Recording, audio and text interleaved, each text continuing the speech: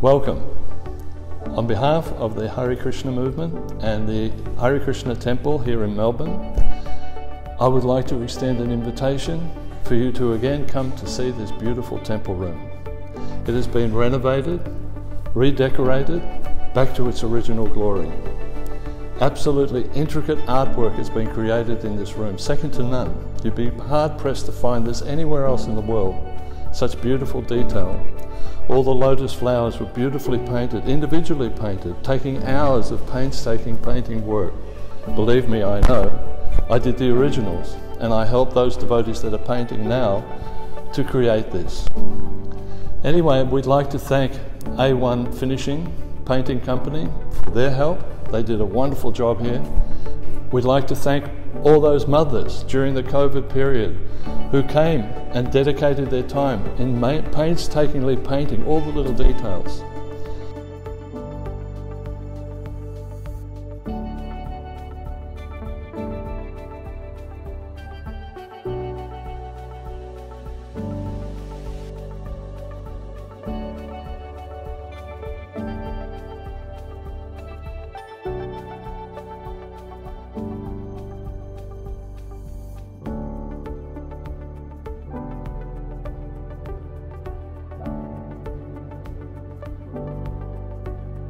During COVID, you know, as the government knows, we did so many meal distributions from this temple.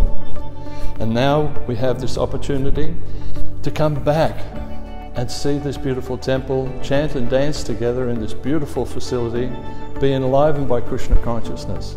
We'd also like to thank, in particular, a young man who came, a Western boy, an artist, who saw the work and thought, wow, I'd like to be involved in this.